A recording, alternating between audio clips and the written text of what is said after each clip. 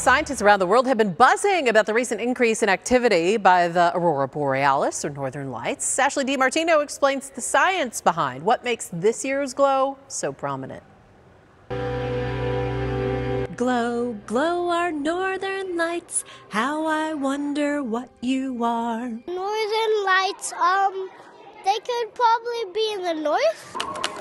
Good guessing by our future scientists at the Arizona Science Center. But to understand the northern lights, we first need to know more about our star, the sun. So the sun is a dynamic system, and dynamic just means that it's active. And it's active because it's plasma, a superheated gas. It's through that activity that we see the dark spots or very strong areas of activity that send out what's called solar flares. And when they interact with our magnetosphere, our magnetic field, they excite the gases in our atmosphere and they glow. The colors behind the northern lights. So when I excite this vial of air, we are going to see one of the many colors of the aurora borealis. What makes the glow unique this year is the sun is in a solar maximum. The maximum amount of activity that the sun will have in a given cycle. Which happens when the sun is in a solar cycle. The cycle is where our north and south poles of the sun flip. The cycle takes 11 years, and at its halfway mark, like it is right now, the solar flares are more intense and travel further south from the poles.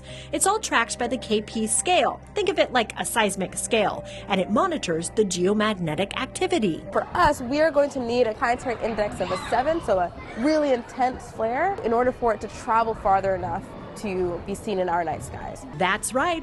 Arizona has a chance of seeing the northern lights in our night sky, but the sun's very unpredictable, so we'll have to kind of wait and see. Ashley DiMartino, ABC 15, Arizona.